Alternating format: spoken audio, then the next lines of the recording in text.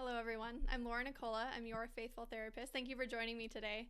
The video today is just about mental health stigma within the church, so thanks for being here.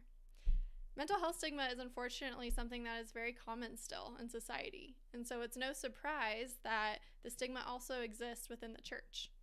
Most of my clients that I work with are Christian or Catholic based, and they share things in session with me about, things that other people in their community say to them that is contributing to the mental health stigma.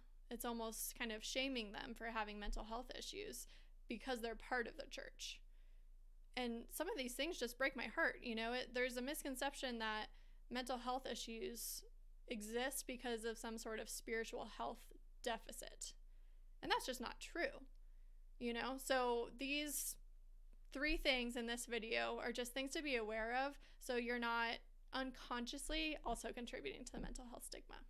So the first point here is to remember that faith and psychology are not diametrically opposed. God created us mind, body, and soul. So why is it that if we struggle mentally, that we tend to blame it on the soul? This is just misinformation. Faith and psychology are very much intertwined. You can have both parts that are healthy.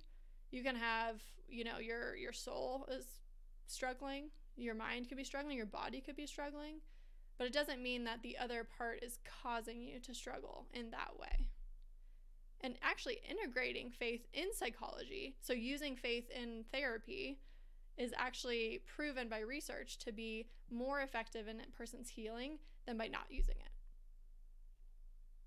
The second point here is to not assume that a person with mental health issues is a bad Catholic.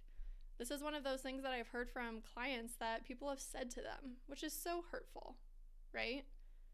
If it weren't for confidentiality, I would seriously shout from the rooftops about people's issues. Not really, but go with me for a second on this.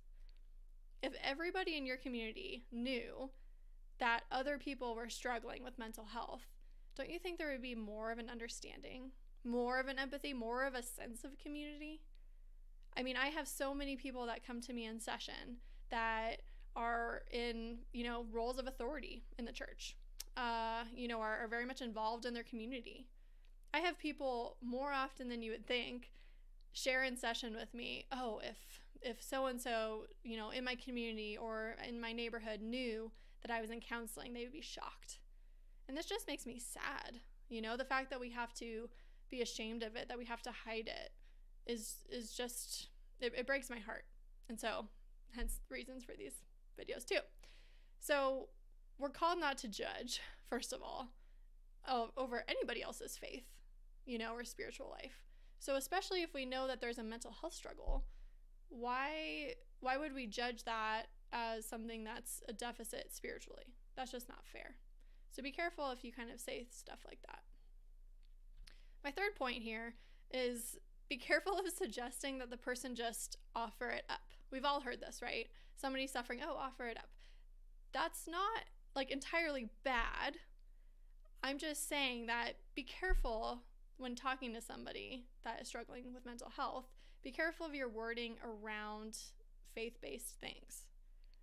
Because somebody saying just offer it up is kind of like the Catholic equivalent to just get over it.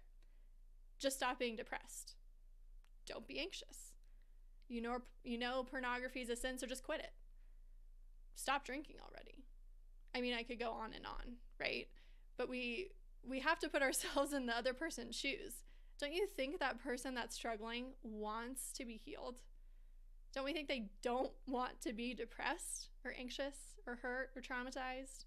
Of course they do. Of course they want that healing.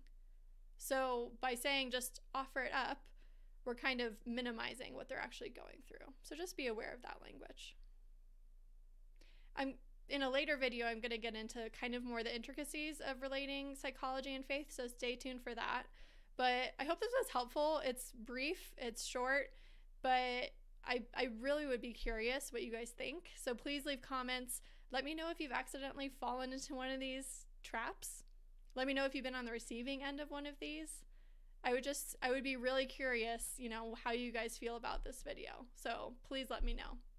And be sure to subscribe below if you haven't already. I really appreciate the subscribers. Also follow me on Instagram at Your Faithful Therapist on IG.